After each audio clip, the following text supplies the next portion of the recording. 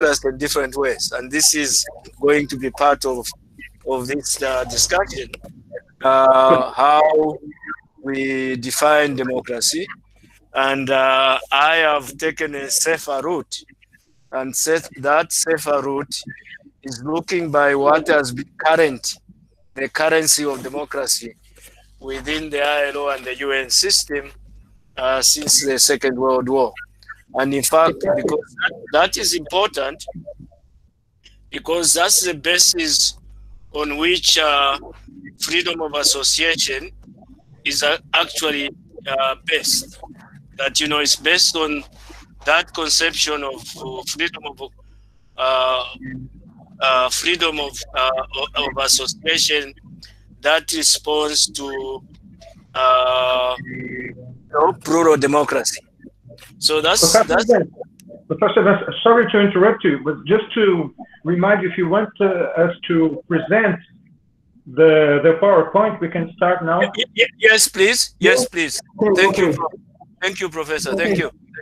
I'll share my screen, Professor. I'll share my screen. Okay, yes, Victor. Thank you. Thank you very much. Go ahead. Yeah, that will help. Thank you.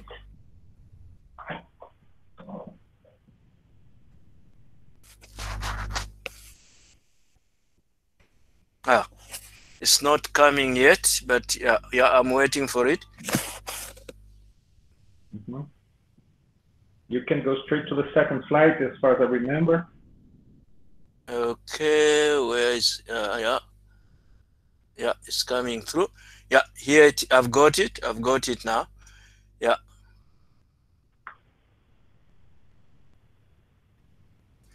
Can you the second word, please, Victor? Thank you very much. And as I was saying, the aim is to show the close link between freedom of association and plural democracy, and by using selected examples of where the ILO has intervened, through the supervisory bodies. In our case, we are talking about the Committee on Freedom of Association, but also other committees. And, in order to promote international labor standards and implement them. So this is the aim of the lecture. If you could do, Victor, please, can you go right to the bottom, because I want to put the discussion points ahead and then go back to the beginning. Would you do that for me, please? Yeah. And I thought I should start with this in terms of putting across what I think we might draw out by way of discussion. And that's, as I said, the first one is to interrogate the linkages, at least give an historical account and argument why the ILO believes that there is a connection between freedom of association and democracy. But also, I think, a pertinent question, and Prof. Antonio, and is Prof. Anna here? Is she with us today? Who? Prof. Anna, is she here? Is Anna here? I am here, yes. You are here, yeah. I was saying that the two of you in particular, because you are experts on this, you pick up the issue of, very often we talk about the effectiveness of international law or international instruments in the absence, if we compare them to municipal legal system. And I'm saying here that one of the discussion points I think we should focus on is to explore the limits of CFA and ILO interventions. And we are going to look at that with the, drawing out examples of ongoing, previous and ongoing cases. So I think that would be a good discussion point. But I also want to bring forth to your minds the issue of the fundamental differences in the political systems. Sort of, if you talk the typical Western system, of course, which is dominant for the West and the developing world that we belong to. Yeah. Hello. The technician has managed to get me the what going. So I'll just switch over. Leave that. Yeah, yeah, yeah. Okay.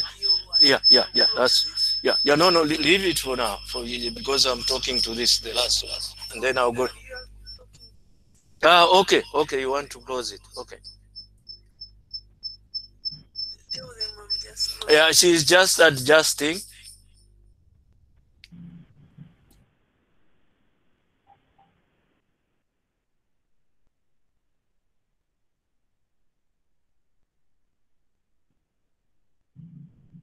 Ah, now you got it.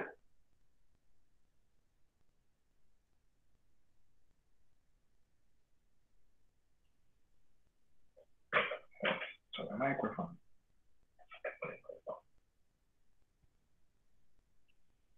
Please turn on the microphone,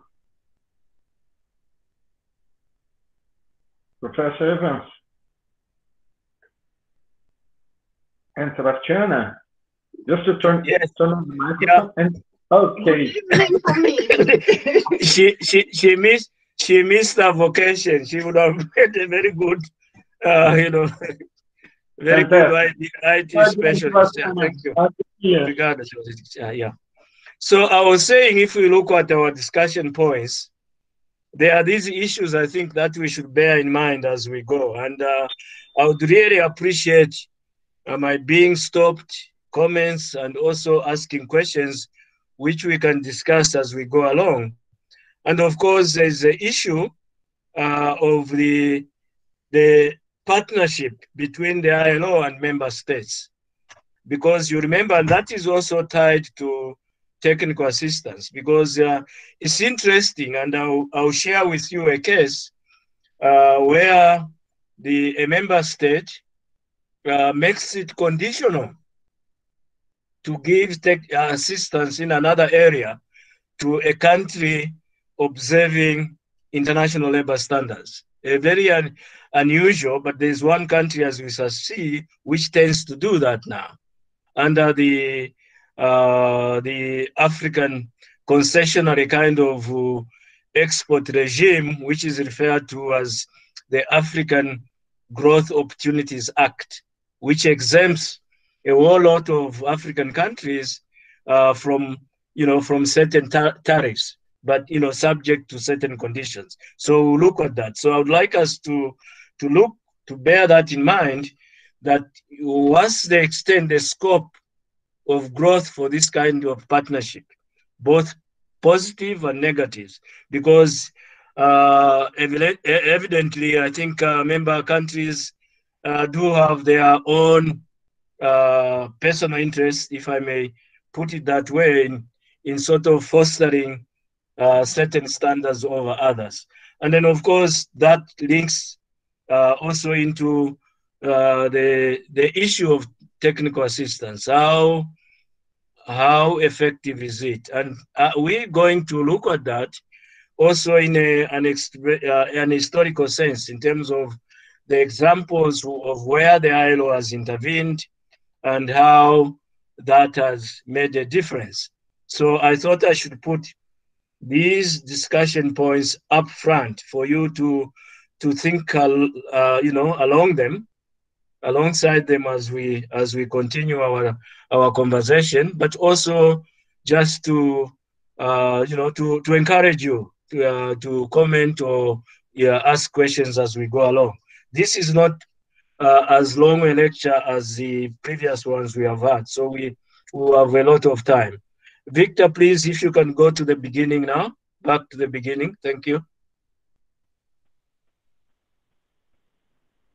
Yes, so as I was, so the thing is, there has been a very historical link in ILO terms between democracy and social justice. And the argument here is that social democracy is part and parcel of the quest for social justice and freedom of association. And that, if you look back to our first conversation, was really the basis of the ILO mandate and mission.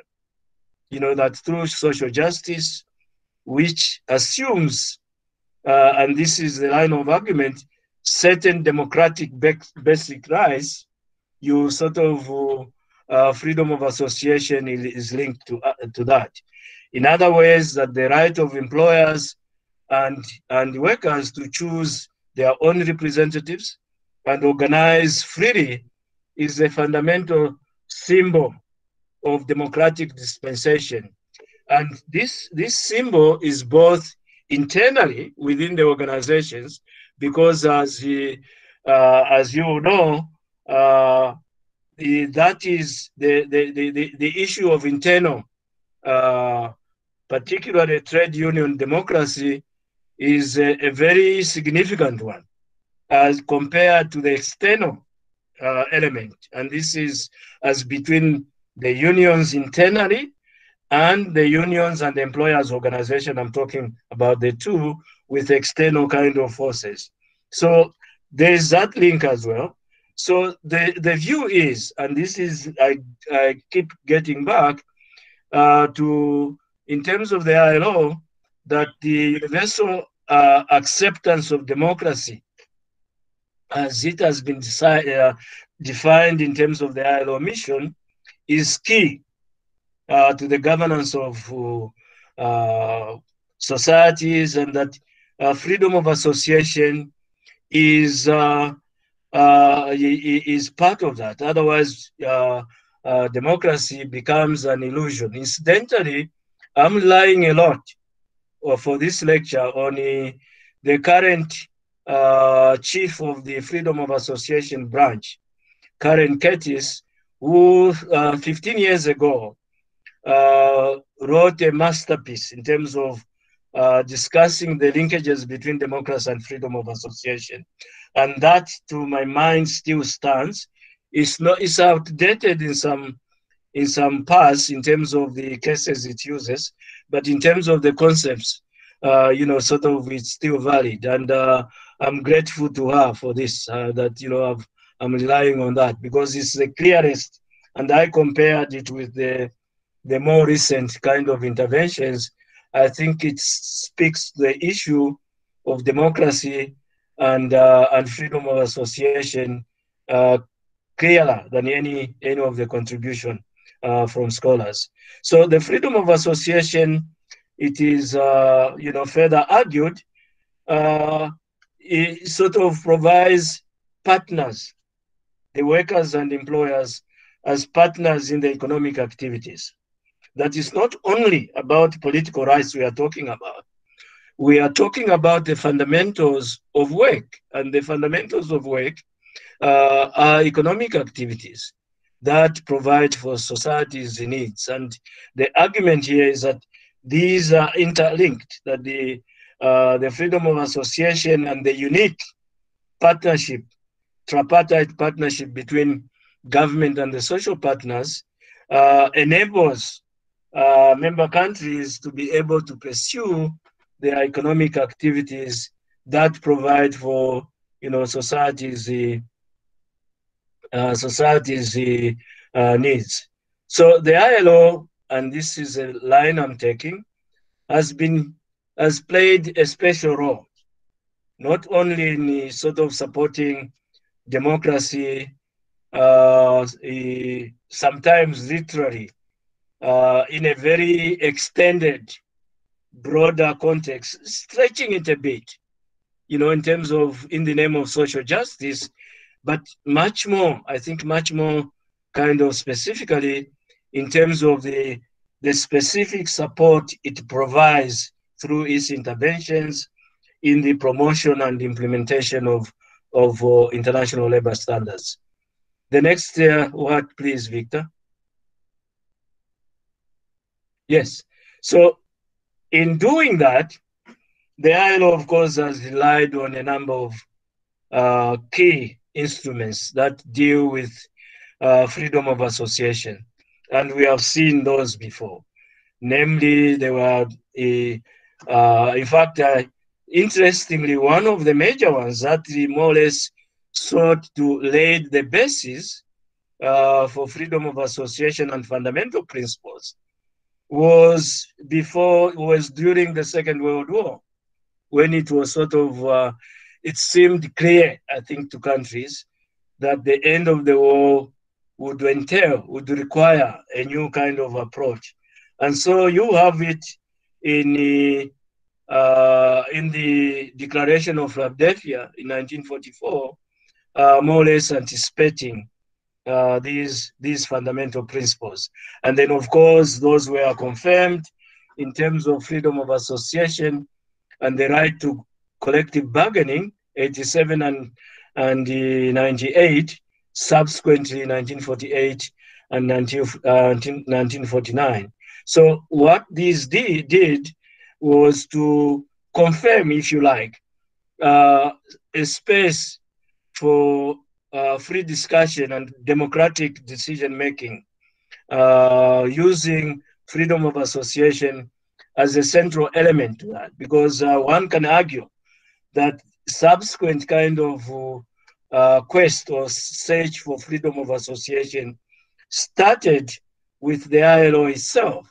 And it's interesting, I mean, Karen Curtis, tells of the story of the first Director General of the ILO, Albert Thoma, where first of all, he was a chauvinist, a male chauvinist of the West kind, in keeping with his generation. But also, in his conception, he did not really like to accord. He had this social justice kind of in mind. But for him, it was for the outside organization, not within the ILO. And so he was taken on to sort of that, freedom of association, charity begins at home. So the Philadelphia Declaration, I think, was the first basis that gave rise to that thinking. And that's where, incidentally, all this tripartite kind of what was the Wilsonian concept was conceived. And even President Wilson, was very doubtful about the prudence of entering what at the time looked like a very revolutionary kind of approach to international relations, because up to definitely at that point, and you know very well from the basics of international law, persons were subjects, objects, not subjects of international law.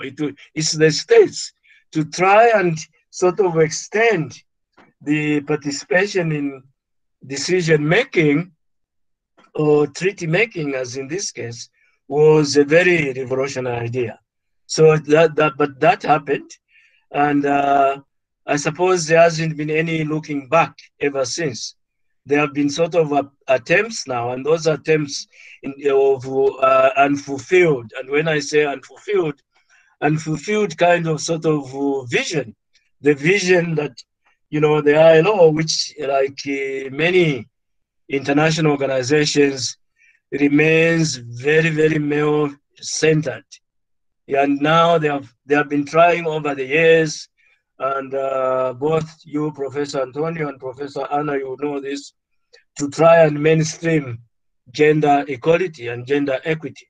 So it's other than that, which is continuing, and in the next lecture we'll look at how the ILO is now trying to mainstream once and for all, not only in balance, in activities in terms of gender equity and gender equality.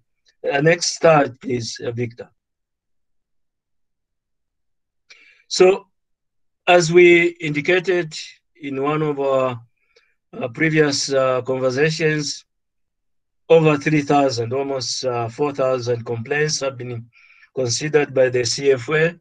But in addition to that, of course, there have been quite a few fact-finding and conciliation commissions, not to mention commissions of inquiry under Article 26. And the whole idea I keep emphasizing, and it cannot be emphasized, that This, at least in the ILO's aim, has been to reinforce democracy through freedom of association. So you have the ILO, I think the DG, I think it was Somavia actually, the Chilean, the one from USP.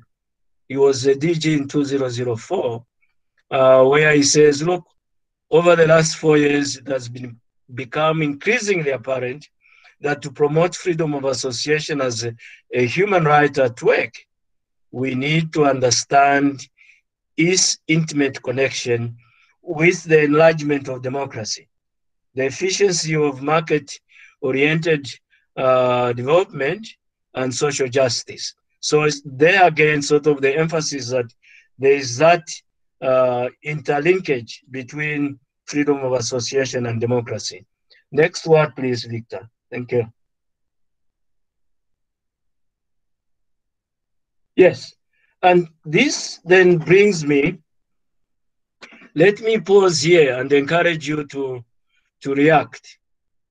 Is any comments we have so far in terms of what I'm trying to put across? Please. Paolo, I see you look very expectant there. No, I was just reminding. Yes, Professor Antonio, yes. I was trying to remind how important was this discussion during the time that we had the criticism from the Soviet Union, the extinguished Soviet Union, and they criticized the ILO for being Western guided conception of freedom of association. That freedom of association during the doctrine, inside of the doctrine of the ILO, could be only part of freedom of association, because there could be another perspective of freedom of association under the Soviet Union doctrine. And well, it was very important because at that time it was definite the existence of ILO. Only because also because we have our right-wing dictatorship here in South America, and just contrasting different perspectives. Yes. No, you are definitely right. And that Professor Antonio, that contestation isn't over, because as you have seen, one of the issues I think we shall focus on in relation particularly to China and Cuba is precisely that. The criticism that the conception of freedom of association is too Western. It doesn't take account of the way the sort of socialist states, which are collective, that this is too individualistic. So I think we'll come back to that, but you are definitely right. During those times, that was the Soviet Union's word. And interestingly, Professor Antonio, Russia, which by all means is the heir, I think, to the Soviet Union in some ways, is very sort of tends to be very aloof to all these discussions, and it shows even in the voting patterns. Whenever there is a report of the CFA taken to the governing body for approval, one of the countries that tends to abstain is Russia. So they haven't given up on the doubts that, this, as far as they are concerned, this is not freedom of the democracy as the ILO has, sort of outlined it, isn't democratic. It's that argument. I think we can chat about it some more. So you are definitely right. And then I thought we should also look at freedom of association as part of the struggle with civil liberties. Because when you talk of democracy, you are talking of, initially in any way, and this is because, as you know, the whole issue of economic and social rights is a second generation one. You are talking about the first generation of rights, which tends to be civil liberties, sort of basic rights, so to speak. And so freedom of association, just to emphasize, that it has got the same roots with the civil liberties. When you think of civil liberties, you are thinking of liberty, independence, read that for autonomy in the workplace and among employers organization. You are talking of pluralistic sort of participation, decision making. And the argument goes, and in fact, there have been cases where this has been demonstrated both in both our continents, in Africa and Latin America, that where there is no political democracy, more often than not, there is no freedom of association for workers and employers to freely organize, let alone choose representatives and exercise legitimate activities. So there's that link in terms of civil liberties. And during the past half century, going to 70 now, because I think, as I mentioned, the Committee on Freedom of Association will be 70 next year, and other supervisory bodies have examined cases that have sought to affirm, to reinforce the notion that freedom of association is a corollary to democratic dispensation. And usually, and this is the inverse, is that freedom of association, the struggle for freedom of association tends to be a proxy for the expression of public opinion, public discontent more often than not.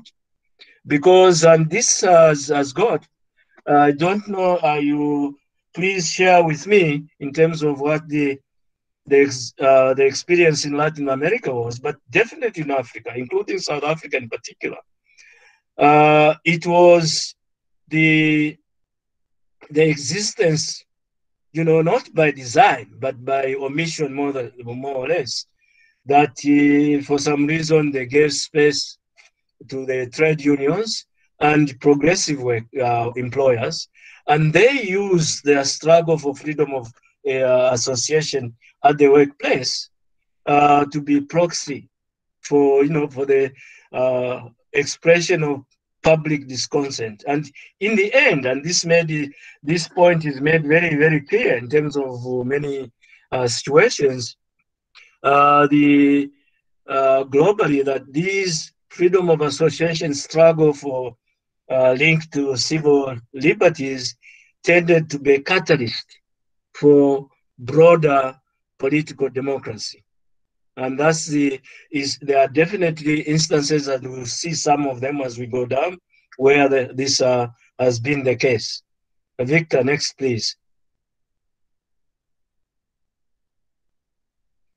And so what I've done here is selected a few countries, and in a very glossing over kind of approach, as the illustrations of the opportunities that the ILO has taken, and use them to intervene to foster democracy through freedom of association. But these examples also show the limits of that, because there are a lot of cases where there have been ILO interventions, and on all continents. I think definitely Africa, Latin America, Europe itself, and maybe not so much North America, but definitely Asia, where there have been limits of ILO intervention, where in some cases it sort of appeared to be so promising, but in time, actually, that has sort of stored in one way or another. So you do have these examples of the setback. So I would would suggest that, in going through some of these examples with me, please think and intervene of any other examples you might be aware of and what is behind the limitations. So let's take Poland. Poland, I think, was the first country in Eastern Europe, before the breakup of the Soviet sphere of influence, that really sort of showed the way. And the ILO, of course, he was very optimistic about this, positively optimistic, and sees the situation with the rise of solidarity to intervene with the appointment of a commission of inquiry and, concerning. And this again, you remember, takes us to this fundamental principle issue that, as it happens, I think, I'm not, yes, as it happens, Poland had ratified both 87 and 98. And so in 1984, a commission of inquiry was appointed, established, to inquire about whether Poland was keeping its obligations, observing its obligations under freedom of association. And in the end, of course, it resulted into broader kind of democratic transformation in Eastern Europe, the first one, I think, and followed by the creation of the Commonwealth of Independent States. And in terms of Poland, it has never really looked back in terms of democracy, whether at least there is democratic space that continues. I think there is no question that, unlike Belarus, I think the Polish kind of approaches, no matter how sort of retrogressive, as a fellow traveler, I would probably look at them as retrogressive in some ways in terms of rights, but is still very democratic. So that was the start. And the one example, I think, that you can hold out in Europe itself as the bearer of this torch towards transformation, democratic transformation. And then, of course, you have got Africa, South Africa in particular. South Africa, as I keep saying, like Brazil, is a world in one country in many respects. I keep saying, except for the weather. I don't think you have got the variety in Brazil of the climate zones that South Africa has. But in every way, in political dispensation, in population, in cultural terms, it's a world in one, in one country. And it was dominated, of course, as you know, by the system of apartheid. And just going back to that sort of linkage I mentioned, this is one space where the unions and progressive employers with the NGOs and civil liberties organizations somehow sees the space that the apartheid regime could not totally control, and pushed for changes. For the changes, I think that for a very long time, I mean, sort of kept with outside pressure, of course, kept the hope of democracy ticking. And eventually, at the turn of just before the last decade of the last century, in 1992, COSATU, which is still the main trade union federation here, managed, with the help of the International Trade Union Confederation, to sort of, it was ICFTU that time, to take a complaint on freedom of association, to the ILO.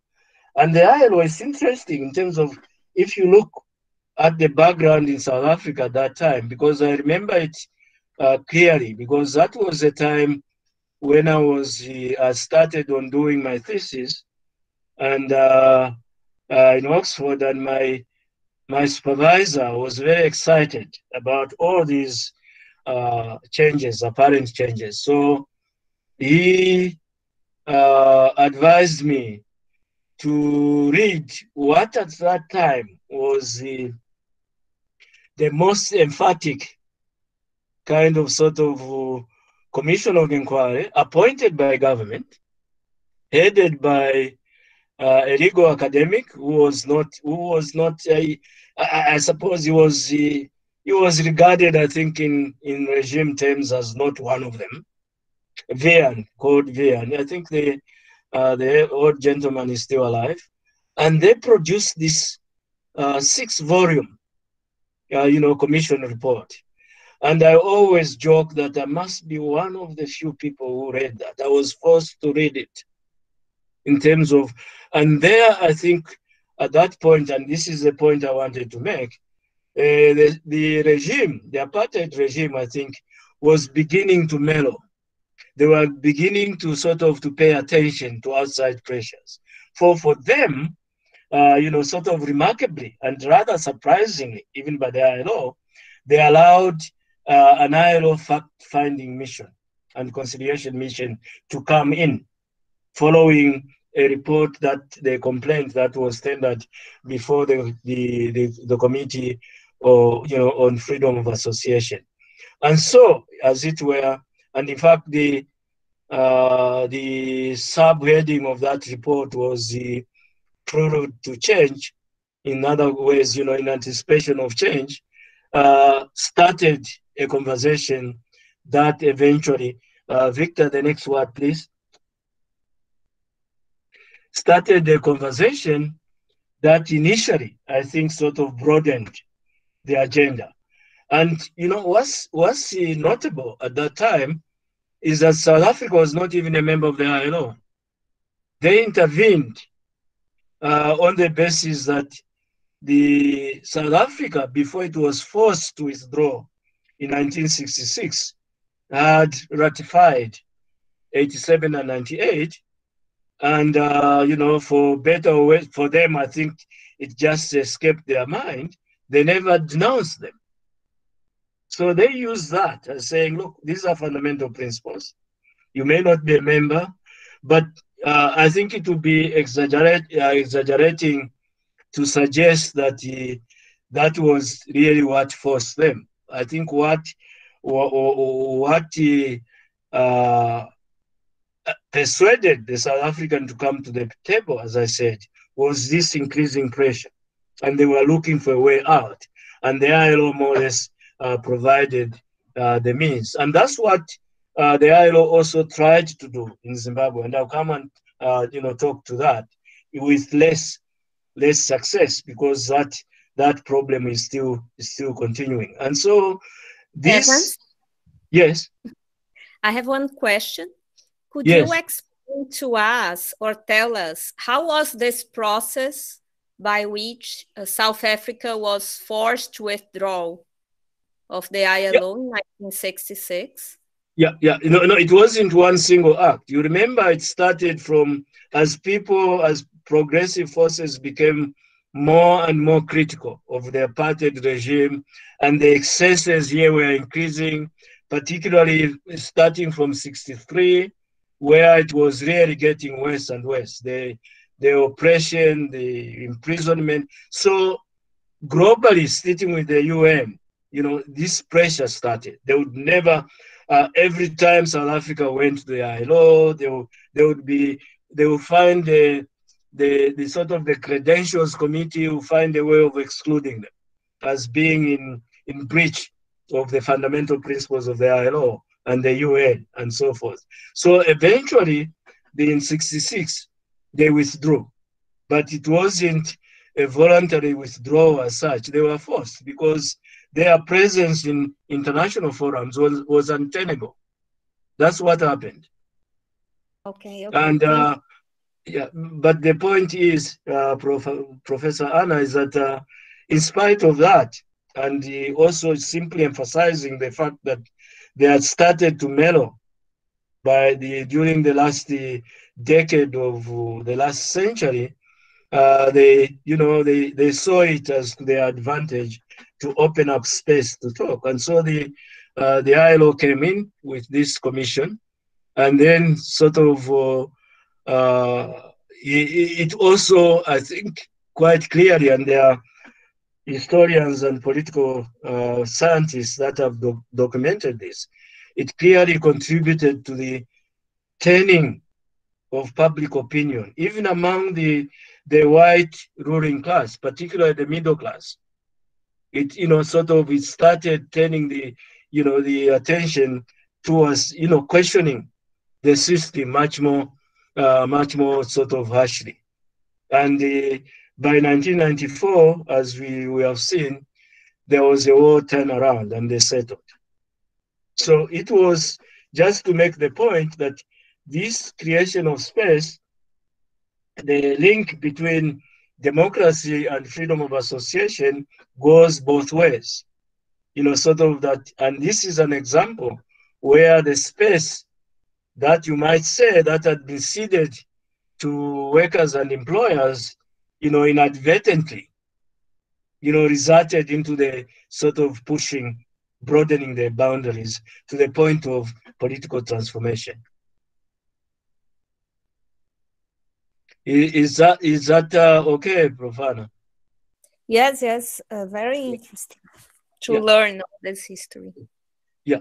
The next word, thank you. The next word, Victor. And so the role of that the ILO played was publicly acknowledged not only by the South African delegation, but I think Mandela as well. Mandela that year, I don't know what year, I think it was 1995 that he addressed the ILO, went personally to thank the ILO about it. And in fact, it's interesting, Professor Antonio, you also be interested in this, that one of the remarkable sort of outcomes of the ILO backing and assistance to countries like South Africa and a few others has been, and if you compare with other countries across the continent, is that South Africa, both in constitutional law, I'm sure both of you, Professor Anna and Professor Antonio, you are familiar with the South African Constitutional Court in terms of how it has managed to create a framework, a very strong framework of human rights. And what they did was a sort of, they borrowed and bent. They looked at the German model, the American model, the Canadian model, and the models in South America, and came up with this dispensation. But what is remarkable, even more remarkable than that, is their labor law. The South African labor law, more than any other labor law, to this day, mirrors international labor standards more than most countries. And that was, for them, I think you could say, this was for them, they saw it as the ILO being present at the creation of the democratic dispensation, but it influences and continues to influence the thinking. When you look, the ILO, one of the things they are trying to encourage now, and I would welcome any kind of sort of exchange of notes with Brazil in this regard, is that the ILO now tries to encourage judges to resort to the use of international labor standards to decide cases before them. And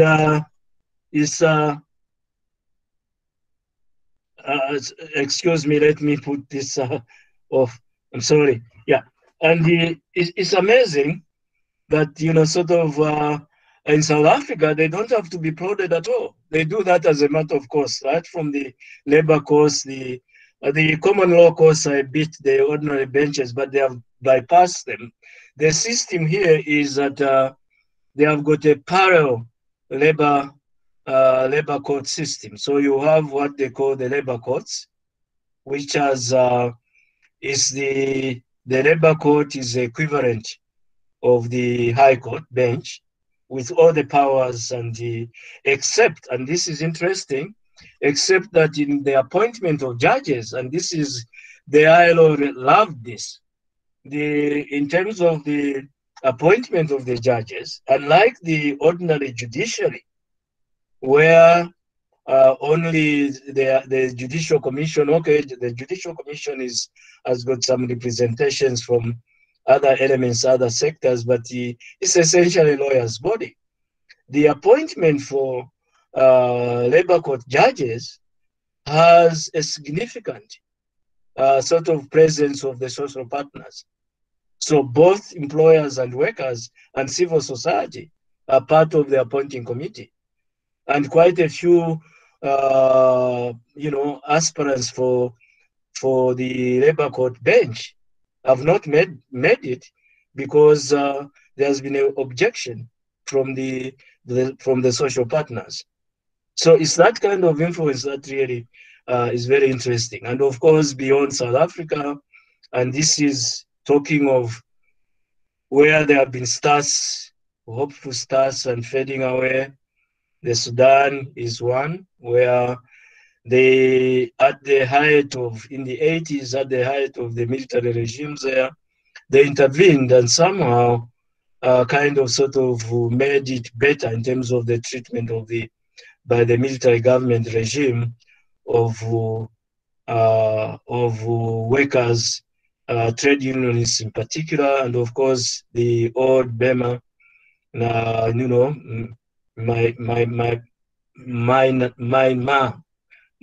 can never pronounce this. This is Myanmar. Yeah.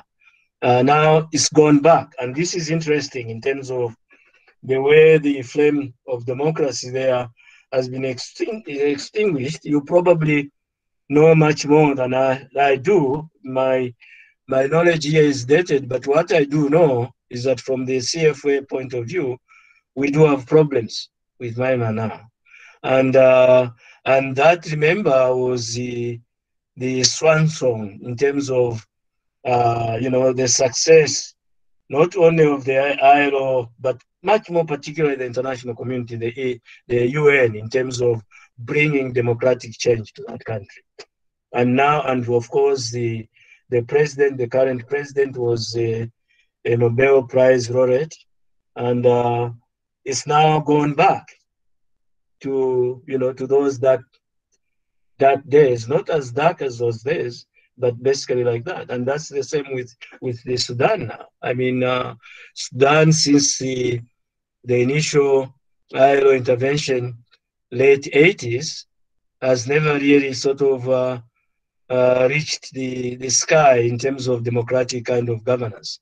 They have now, I think there's an apparent kind of shift towards the progress there, but it's by no means assured because it's a transition government that followed the ousting of the military government.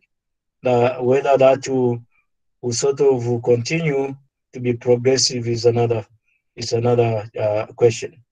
So you have this kind of, and here I want to dwell on the successes, the apparent successes of ILO intervention, but also the limits of those interventions.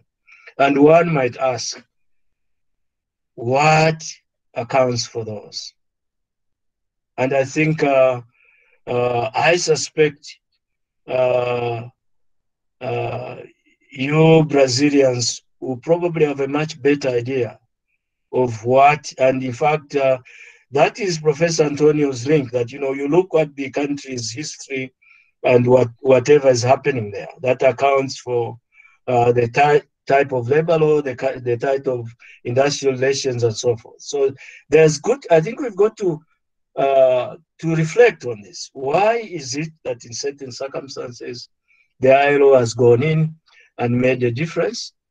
Lots of factors. Could be just on the verge, like in South Africa, of a breakdown of a system.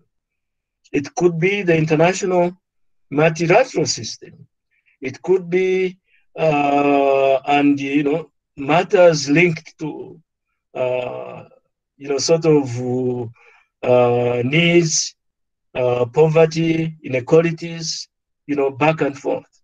So this is, and in Africa, in fact, it's even much more interesting beyond South Africa in terms of, if you look at the relationship between the flame of democracy that will sort of will be lit and then go out and back and forth. So you go back and forth like that, yeah. So I don't know. Please feel free to share your experience in terms of Brazil and the rest of Latin America. Mm-hmm.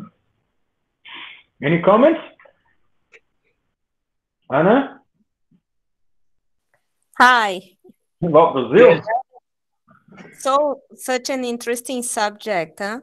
And yes, I can share a little bit this research I did when yes, I did LLM in the University of Toronto. yes. And what I studied was the effects of the ILO action on freedom of association in Brazil. Yeah.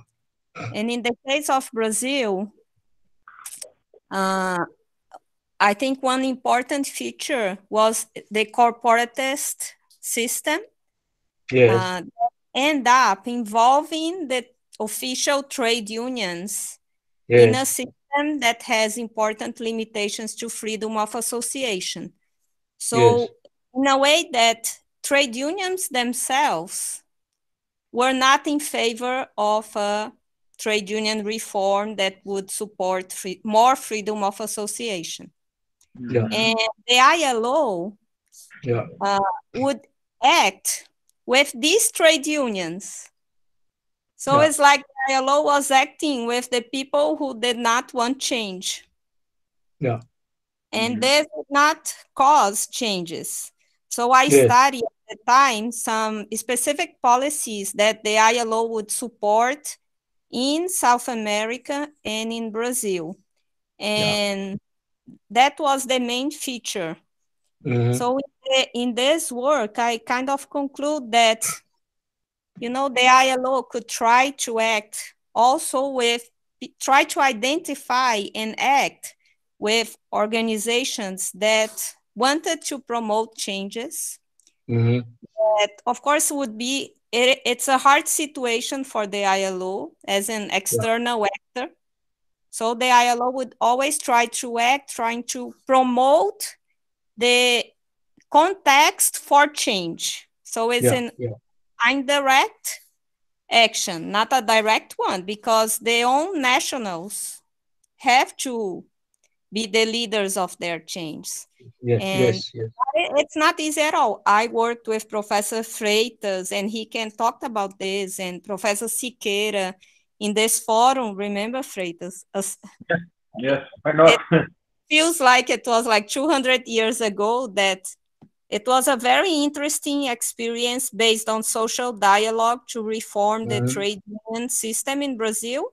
And at the end, it did not work out. And one factor was that the trade unions themselves did not want the change. Any of the employers, organizations. Also employers, yeah.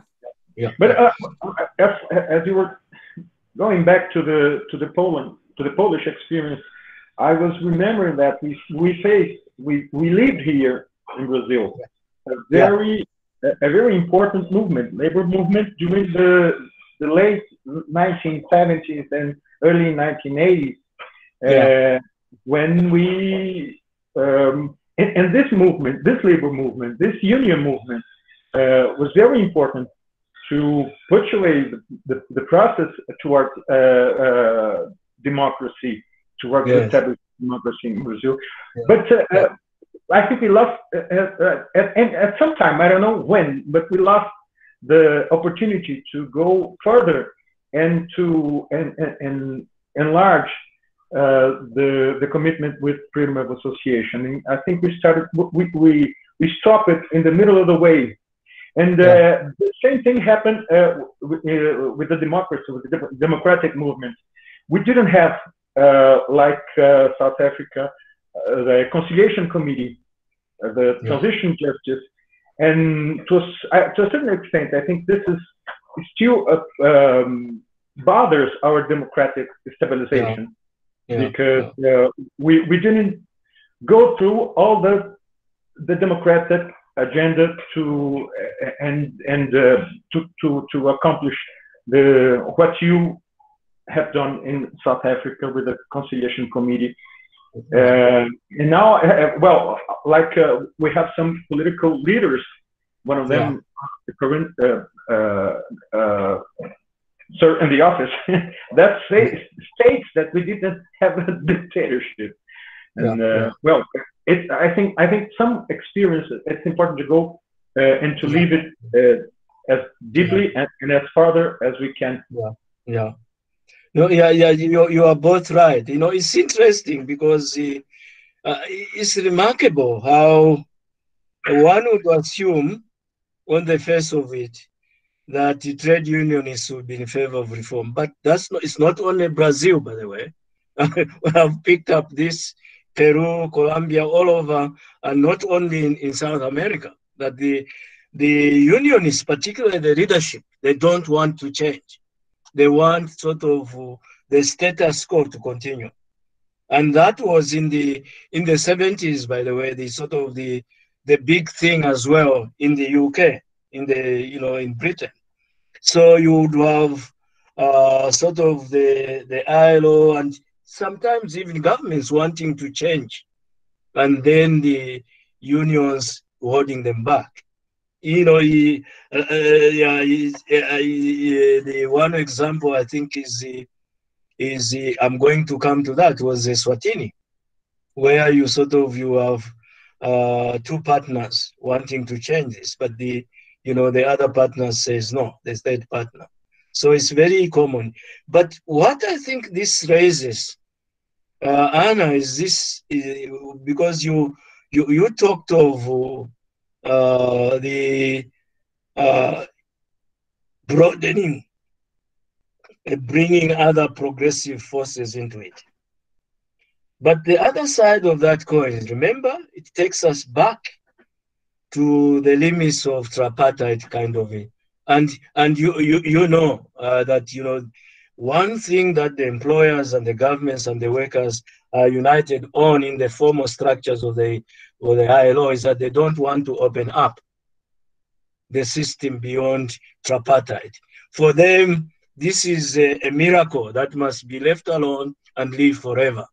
But the reality is very different. And I'm going to come back to that reality next week when we look at the future of freedom of association.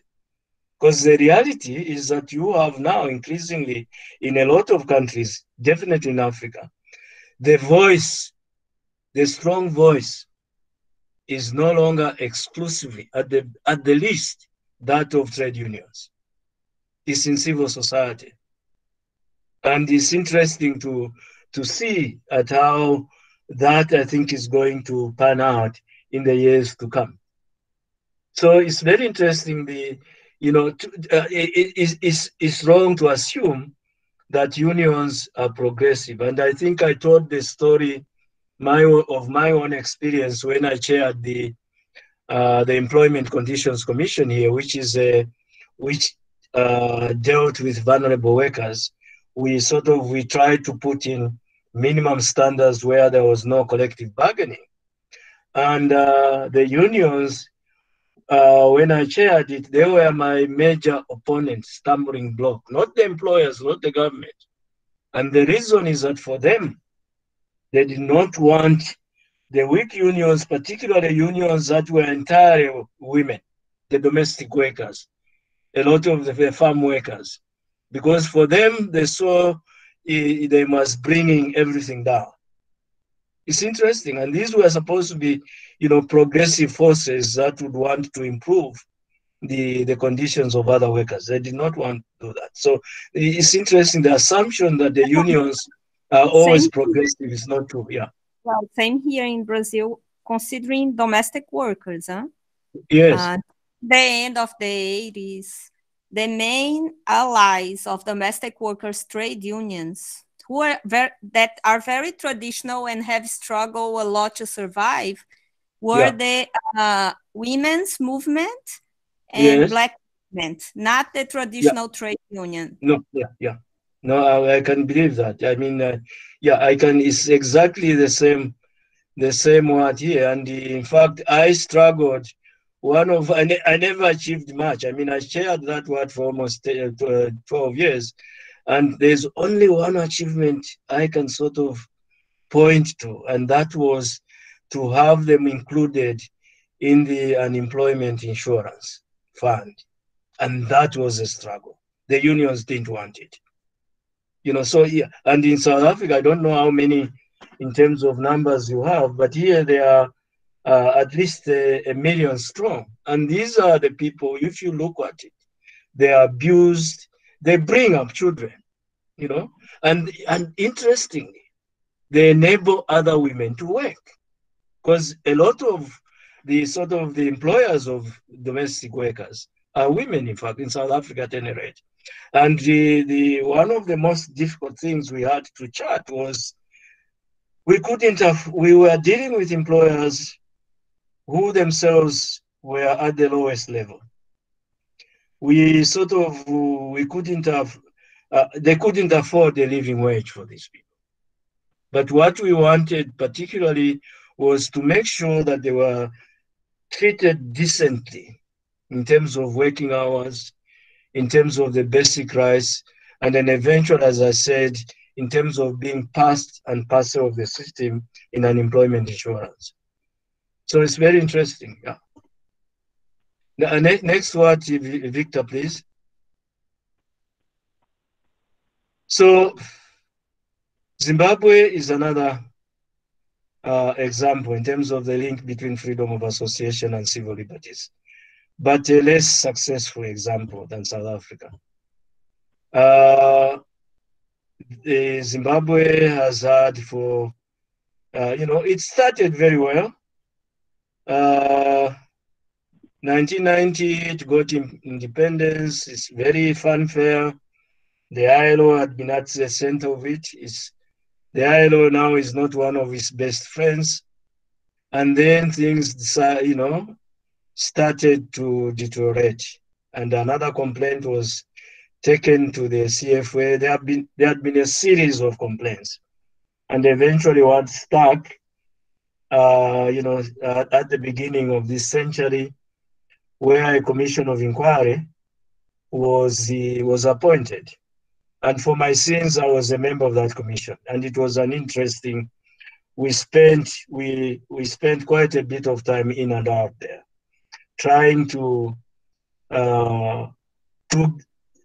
get social dialogue started, because that was the only thing we could ever hope for.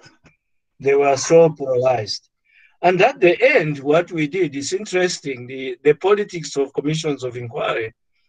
We ended up with a report that we thought would give them breathing space. It was a very mild, of course, we didn't gloss over the breaches and all that. It was a very mild, we recommended that they be offered technical assistance, for instance, to train their police, their military, and in how to deal with workers and all that.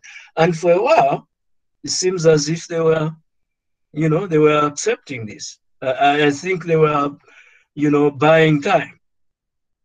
But over the last decade, matters, particularly following the land kind of problem, matters have got worse and worse. This sort of is gone back. And that's one example, I think, sort of whose only success, if at all, would be that, the ILO gave the parties, a chance to step back, because if that confrontation had continued, I think it would have been worse. But it hasn't been successful, because the kind of things that, in fact, we have got another another complaint pending before the CFA. And it's interesting, just an anecdote that in many cases, many complaints from all over the place, there is a lot of heated debate about going back and forth, between employers and workers. And on Zimbabwe, and this is what I told the ambassador, on Zimbabwe, we don't take more than 10 minutes to agree. And that's how bad it is. It's an indication of how bad the situation is, that there is not much room even for disagreement. The evidence is so overwhelming. It's like you are dealing the way we are dealing with Cuba or China. In fact, with Cuba and China, we're going to be more careful in terms of the politics of what message you are sending, but not in terms of Zimbabwe. And that's the tragedy and the colossal failure. I mean, it's still, I suppose, work in progress, but this is an example where ILO intervention has not been as successful.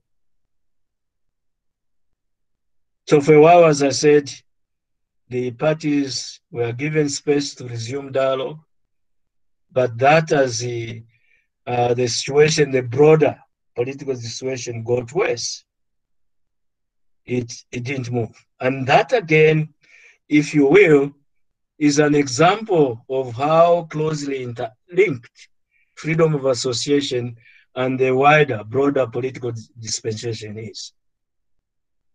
And Zimbabwe shows that. That's as long as if things are not going as well in either, sort of they are interlinked. Sometimes they help other words to to be part of it. Next slide, please. Yeah, in fact, I don't know. Please guide me, Professor Antonio. I don't know whether we should take a break or just continue, because this is a much. What would you like? No, it's entirely up to you. You decide whatever you want to break. If you want to break now, or can we take a 10 minutes breather, please? For sure. It's 2018 now from my word. Shall we come back in 10 minutes, please? Okay, 15:30. Yeah, thank you. Yeah, thank you.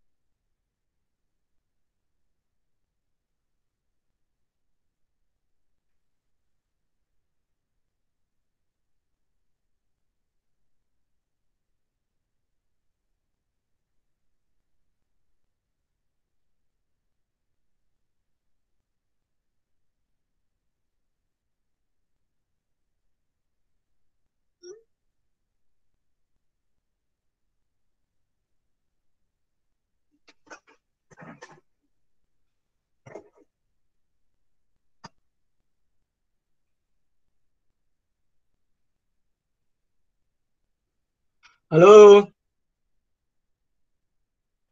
Hello. Hello, are you back? Can we resume, please?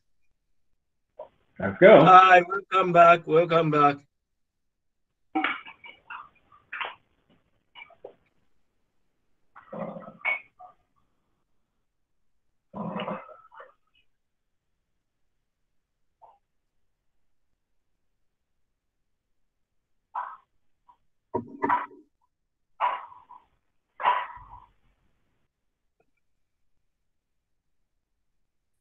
Yes, welcome back. Welcome here.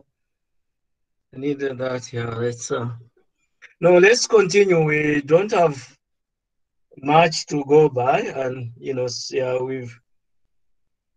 we'll be concluding quite soon. It's just that I needed a break as well. Yeah, thanks for that.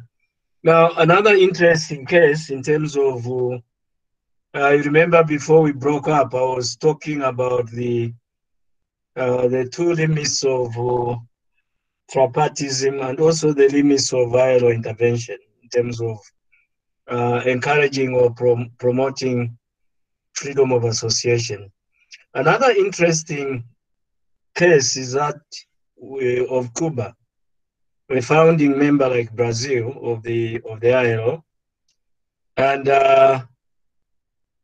in the heady 1952, I think that was when the whole thing was started. Remember, the CFA was established in 51, and 52, I think, was a golden start.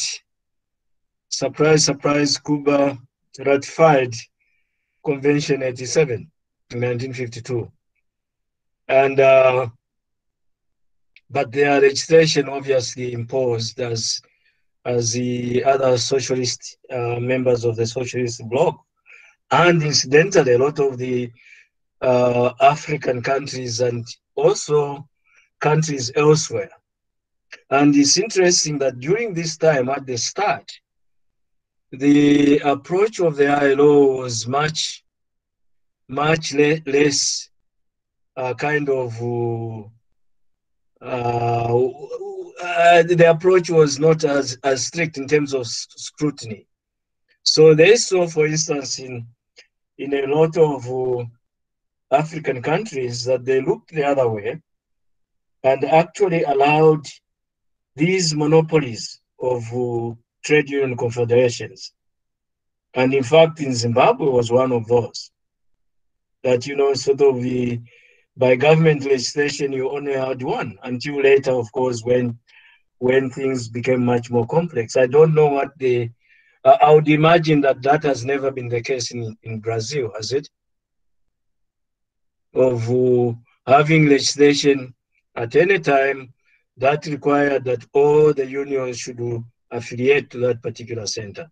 And what the ILO seems to, their lethargic kind of rationale, they skirted it a bit, was to say, look, maybe at the beginning you need this kind of state patronage to encourage, to strengthen the labor movement. So for years, a lot of these countries had this kind of legislation that required, every union to affiliate to a center that was more or less created by government. And that the argument was that, it would encourage them to be viable financially, and all sorts of reasons were used. But later on, of course, it became untenable. So that was the case with Cuba. And their legislation imposed a choice. Was in violation of choice for workers to freely kind of, choose their own unions. And of course, the Organization of Cuban Workers took complaint not to the CFA, but the Committee of Experts, who were seized with the matter because it was under the reporting, I think it's Article 19 or Article 22, in terms of, and that they fell foul to that. So it's interesting. And later on, if you can go to the next word, Victor, please.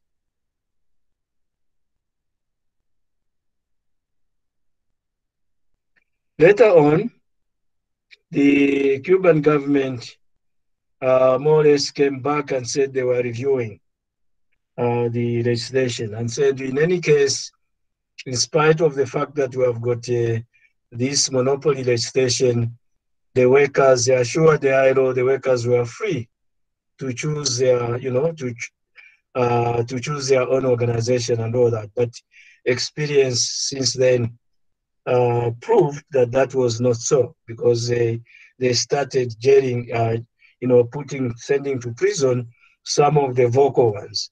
I think there were some kind of petty unions who were allowed to function, but they were not effective in terms of as long as the monopoly trade union center line was the overlying what they did that. But the moment they had sort of true searchers for for freedom of association, they were jailed, and so that conversation still continues. In fact, every conference, every session, I meet with the Cuban ambassador, the minister when he was at the world, and they take, there have been very interesting stories in terms of, I think I told you one, a size. And as with China, my approach has been to, and we are going to come to this, you remember it's one of the issues I raised as discussion points, is that we have got to recognize the reality. That, in a sense, I'm very mixed about that, the so-called reality that you have, a set of rules for some countries, but not for others. And they still claim to be part of that organization. That to me seems awkward. But in matters of freedom of association, 87 and 98, the intervention of the ILO or the intervention of the CFA is much more limited, because we are getting to them not on the basis of having ratified, except in Cuba in terms of 87, but on the basis of these being fundamental principles of the ILO constitution. And they have now started quarreling with that. So if you take China, for instance, there is a very similar legislation that prevents outside, organizations outside the control of the Communist Party to organize. And of course, the All China Federation of Trade Unions is ideologically linked to the Communist Party. And since I understand 1989, there have been complaints. Every year there are complaints of 89 was the worst one, because that was the year of the square in terms of the confrontation. So you had those problems, student leaders and other organizations sent to jail,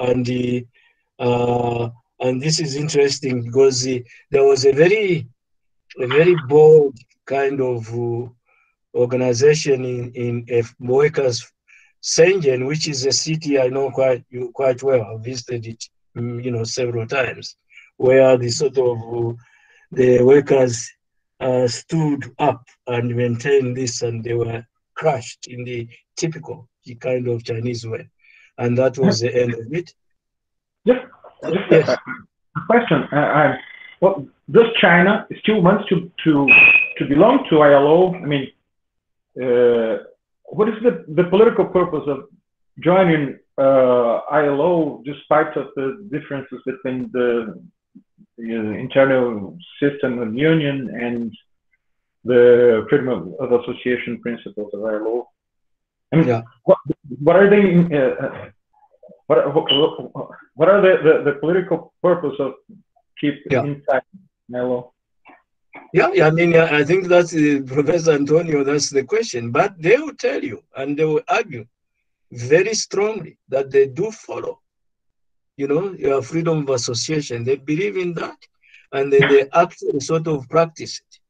But, that the West does not understand that the freedom of association is simply there to to enable the workers as a unit, as a collective, but it seems to dwell on these individual liberties. So that's the big political question.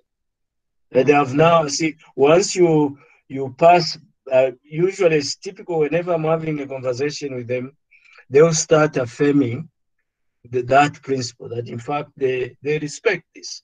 And it's something that they are sort of, they are very happy to respect, because it's underlined China has got no equals in terms of ensuring workers' rights and, sort of social justice. So they tell you that. And then when you press it on, as in the case of the 32 workers that are imprisoned and have disappeared, and then they bring forth the argument that you have got these your whole system is Western inspired. It's targeted at us, and you don't understand. We are not going to accept that. It's not acceptable, because the organization does not interpret freedom of association and social justice the way it should be. That you are dealing with the individual rights, that is for them anathema. That is for them is an exception to real workers' rights.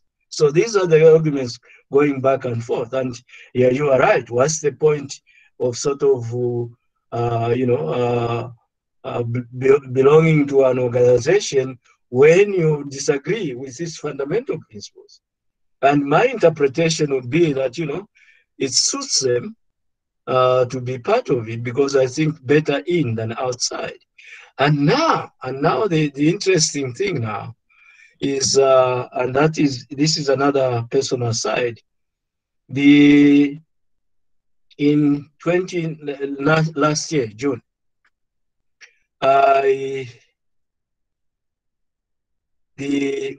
we made the recommendation to the governing body, taking them off a final kind of report, because the office had failed to get them to respond. They were sent numerous times and all that. So in the end, we simply said, look, in the absence of any response from the People's Republic of China, we condemn this. That, those 32 workers must be found. And not only those 32 workers, but other known workers, those that have disappeared, no trace, but other known imprisoned workers must be released for, workers' activities. And then as I was walking out of the conference after my report, luckily I had both the head of the International Labour Standards Department and the Freedom of Association branch, the Director General, and he had come directly from Beijing for that conference, confronted me and says, you have got no right to be doing this report. I said, look, you are biased. And I said, look, all we do in the Committee on Freedom of Association is that once we receive reports, complaints, we don't take them at face value. We go to the governments and say, what do you have to say about this? And then once we have had those responses, we discuss them, exhaustively, and come to an understanding, which, as I mentioned to you, is by way of consensus before we sign off on a report. And the office tells me, I told them, and I looked at the two heads, they told me that they have been in touch with you not once, not twice, 3 times, called your embassy, your mission here, and you have simply ignored. So on what basis do you expect us to decide, other than what the facts or the allegations we have on the table? And then he went into, he was very angry. He was very angry. Eventually, and I sort of, eventually, I sort of was, eventually, I spoke something in Chinese. My Chinese doesn't exist, but just to show him that, I know about China. And I said to him, the Director General. I mean, I am a frequent visitor to your country. And one of the things I admire about your country is that they probably have the most efficient, administrative system. So if you really, because his argument was, how do you expect me to find 32 people out of what is 3 billion people? There's like searching for, a needle in a haystack. And I said, on the contrary, you are the most efficient administration. I'm sure you'll find them. So the ice was broken, so to speak, and then we started, talking about my, my visits to China, particularly Shenzhen, which is in Guangzhou, and all that kind of thing. Yeah.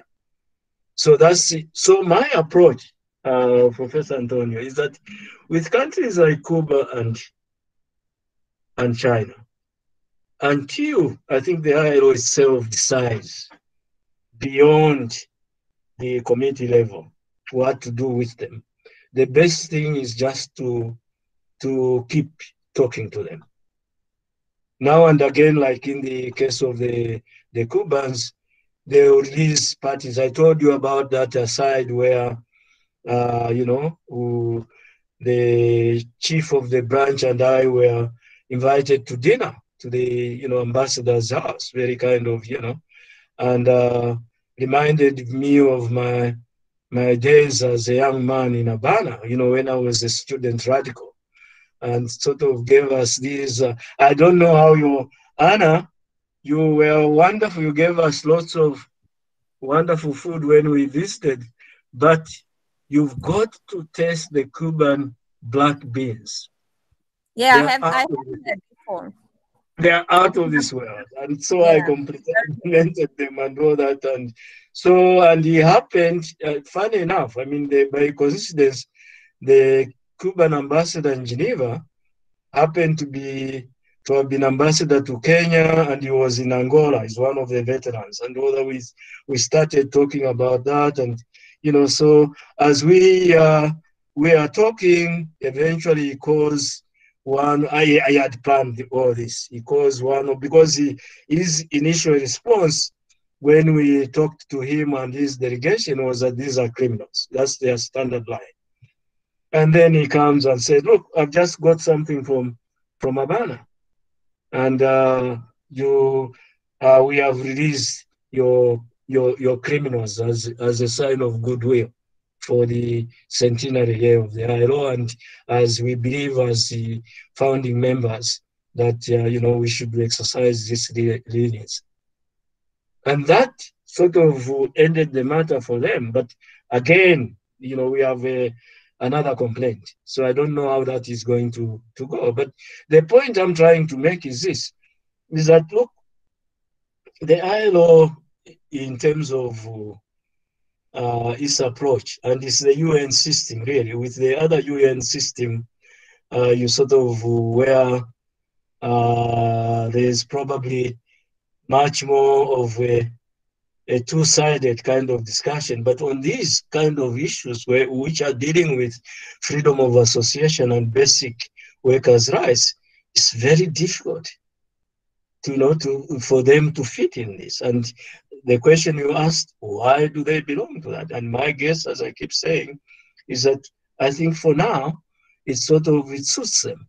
But the other thing that he said, the Chinese Director General said to me when we talked, was that, and they had just sort of got out of a budget meeting. And he said the People's Republic of China has supported the Director General's increase in the budget. And increasingly, we are supporting a lot of, technical programs, which is true. They are trying to feel America is retreating. The Scandinavians are always there.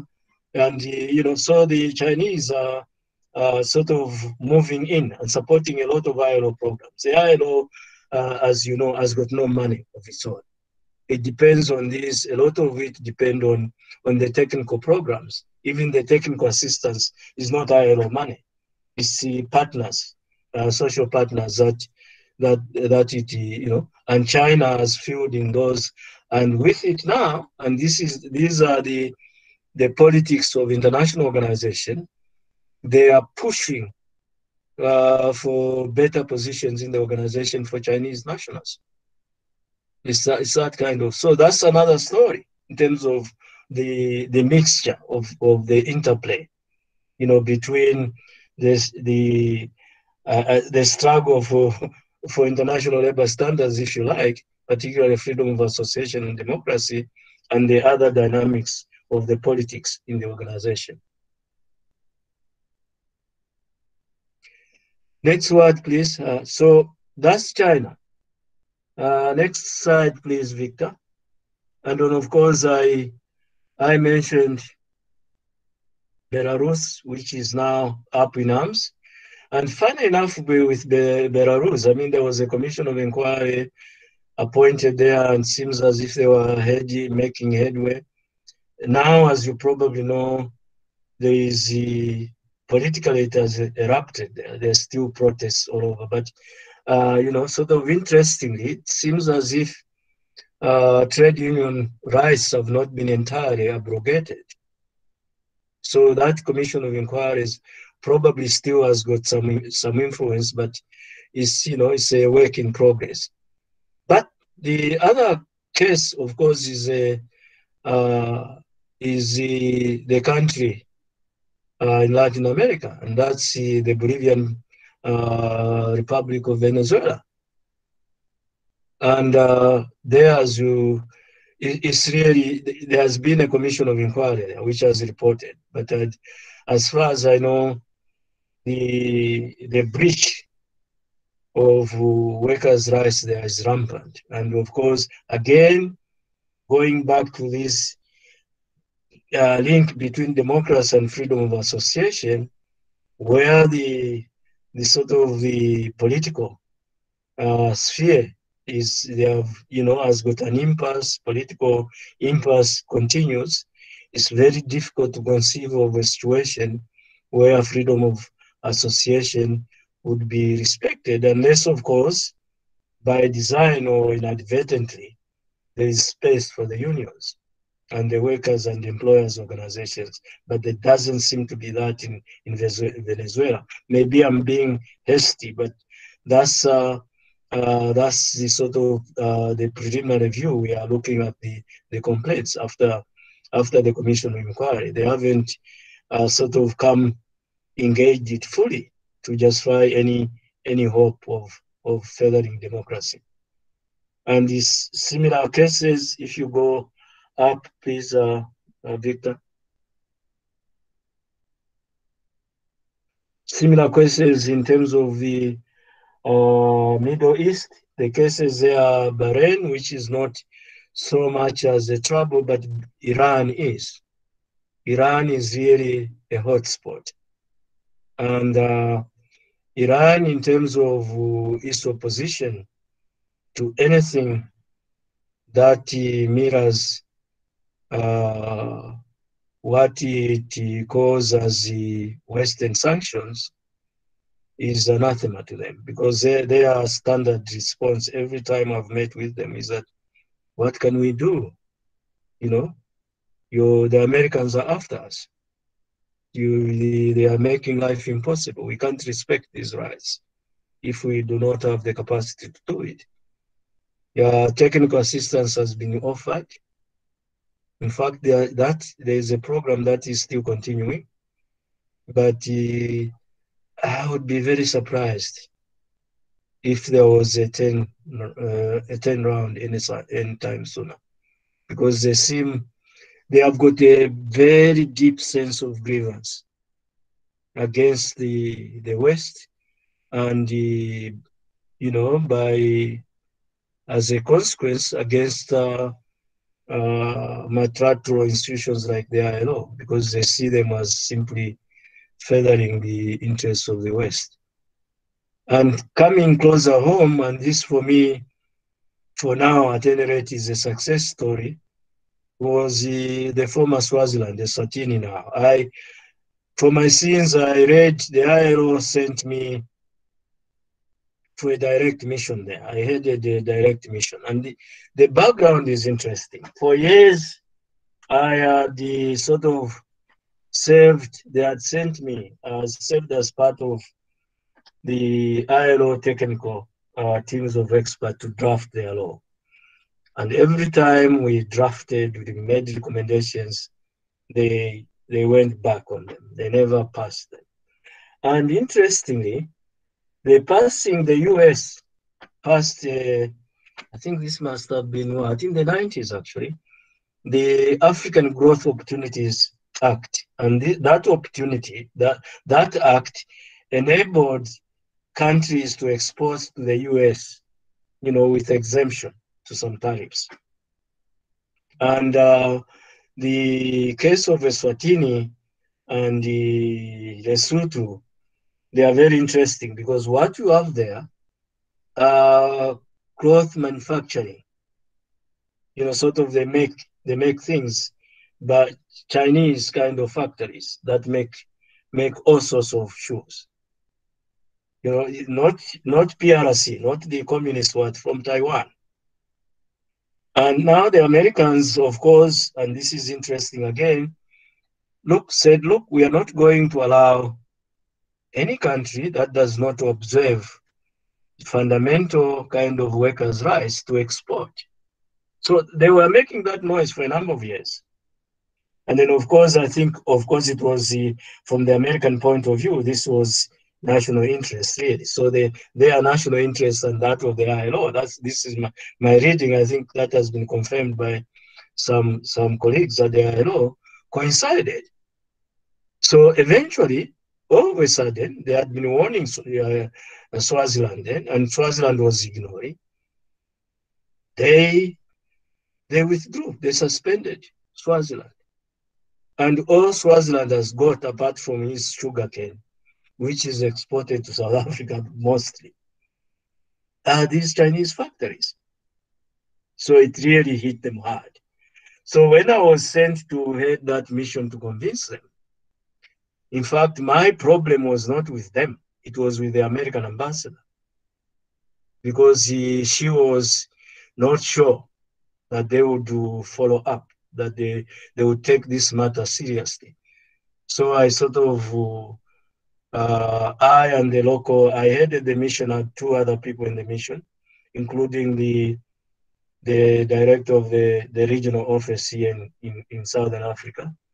We had to convince her that, I think they have reached a point where they can't afford not to do this. And I think we are right in that regard, because they literally sort of asked for somebody to go and simply draft the new law that would be in keeping with the ILO international standards, and that was done. And now they were so pleased during the centenary celebrations. Of course, their kingdom, their king went there and sort of was able to assure the ILO that now, matters are okay, they are in keeping with what is, so that's, for now, that is a successful story. A similar intervention of the initial success at any rate was made in Indonesia as well. Yeah. Next, please. So, what can we conclude from this? As I said, freedom of association and democracy, for what I've tried to show, are interlinked, both conceptually, as I tried to show, particularly when you go into matters of civil liberties and basic rights, but also practically, because vice versa, where there is room for freedom of association, the chances are that, democracy will prevail, and vice versa. But the ILO drive basically is that democracy must not only be available in the broader political framework, but in a way it should start with the social and economic spheres, and therefore freedom of association is a significant kind of driver for democracy. That in a place where the populace, the population at large have a representative voice. This is encourages and reinforces, freedom of association. That organized representation, which is a symbol of democracy, actually ensures rule of law, because where people are organizing themselves, they are following particular precepts, particular principles, and those principles and organizational rights are founded in law. So that it actually encourages democracy.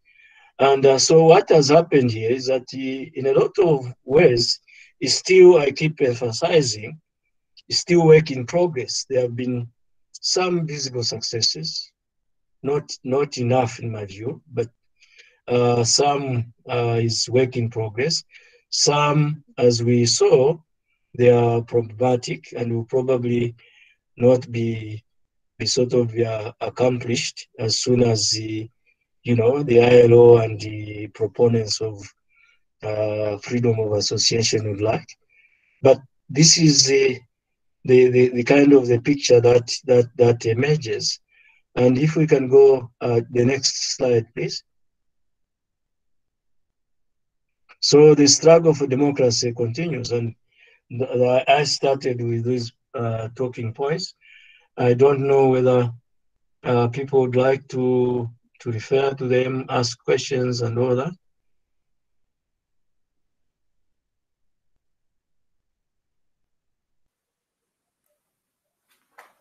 Hi, Professor. Yes, Bruna. Hi, it's Bruna here. Yes, Bruna. Could I make two questions? Yes, please. Yes, please.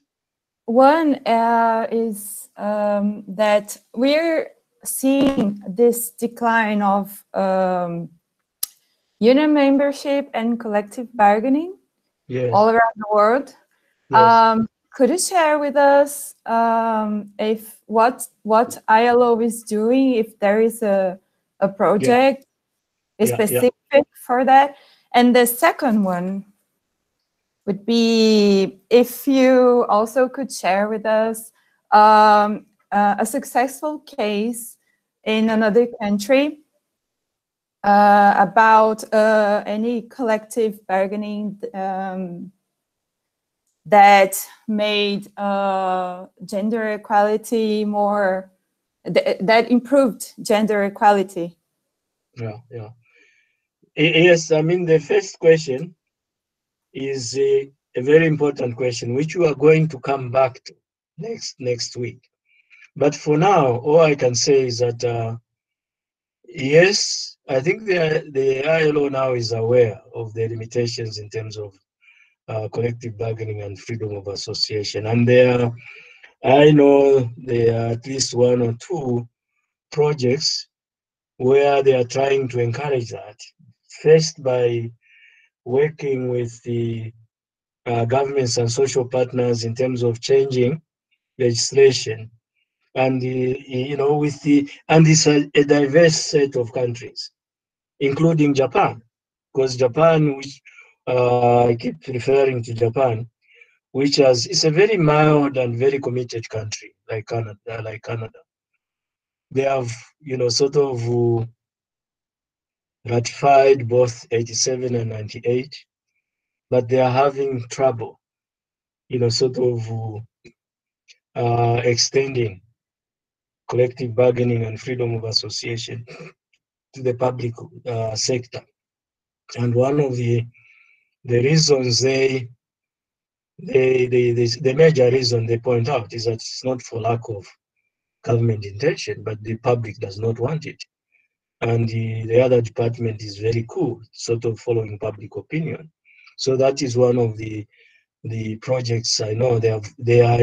It's not so much project because Japan actually is a donor of technical assistance, not a receiver. But in terms of trying to work with the parties there to find a way, and the Japanese now have started on a process of reform. which they hope that eventually the public will accept.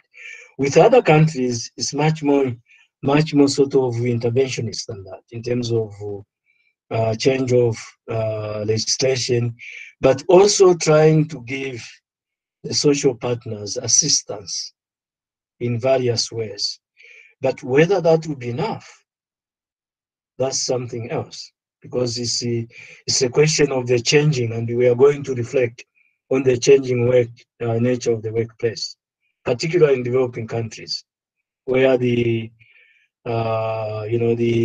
sort of the formal sector is shrinking. And I'll give some sort of figures there that will be astounding in terms of whether collective bargaining or the workplace as we know it in the face of changes in the world of work would survive. So that's for the first question. The second question, don't get old. I have forgotten, believe it or not. My long-term memory is much longer. No problem. Yeah, the second question you said, yeah, because I had it. If there is a successful case that helped to improve gender equality, the successful collective bargaining case. Yeah. No, not a collective bargaining case, but in general. Yeah, that is an interesting question, because I think I should be able to find that case. But I can share with you the cases of South Africa and Rwanda in terms of gender equity and the search for gender equality. And one is not talking simply, particularly in the case of Rwanda, you're not talking about just the figureheads.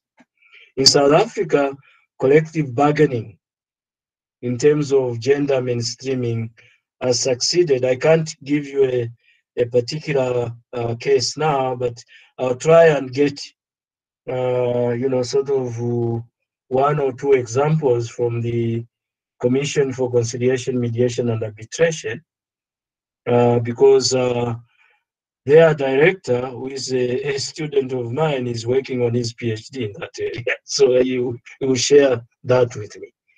And in Rwanda, it's amazing. I mean, the AU has got this declaration that all countries must aim, at least in terms of public representative bodies like parliament and civil service and all that, there must at least be 30% representation of women, not tokens, real representations. A lot of them, of course, is tokens, but Rwanda is very serious about it. Rwanda is amazing how it has mainstreamed. In fact, they are at something like 40% now in terms of NDC at every level, not simply at the lowest level. And but I'll come back. I'll see if I can get hold of an example, of collective bargaining. It's happened here, where, sort of, and surprisingly, the domestic workers union that was frowned down upon by the unions now is gained strength, but not through unions, through NGOs, civil society, in terms of encouraging and making sure that the women organize themselves better. Yeah. Thank you, Professor. And thank you for sharing your knowledge with us. Thank you. It's a pleasure. And so, Professor Antonio, this is where I think we should stop, just to let everybody know that our last lecture, I'm hoping, will be much more reflective, because that's where I want to look at what the end of the ILO century means and what lies ahead in terms of looking at the changes in the workplace and the kind of efforts that the organization is trying to renew itself. Some might say sort of to reinvent itself, because as I said at the beginning somewhere, the world has changed for the ILO, and it still has this mission, and you know, sort of with a global kind of you know, community that is increasingly economically and socially unstable, inequality increasing, poverty increasing, and as if that were not enough, more and more workers being redundant without the skills that are needed, you know, to work in the modern place. And of course, I think we could also reflect on the impact of COVID, what it has meant. I mean, COVID has been, I mean, both Brazil and South Africa, we know the effects. I mean, that's horrific here in terms of the questions, the issues of balance between health and economic work. And ironically, and this is the only inadvertent kind of benefit, if you could call it that way, is that it has brought the future of work much, you know, much ahead. I mean, here we are talking now. Yeah. And in fact, now I gather Microsoft, what have they done? There was some program that was in permanent, now they have made it permanent. So it will make offices absolute, but that's just part of the story. I think the negative story is much, much bigger and much more fatal than that. So we'll look at all these inflections and what they mean going forward. So, Professor, any questions? Any questions? Any questions? Yeah. Any questions, please? Welcome. Yeah. Okay. Professor, thank you so much for one more wonderful lecture, and we're very anxious about the next one, the real final. So I think it'll be very appropriate to draft perspectives for freedom of association. Yeah. Future.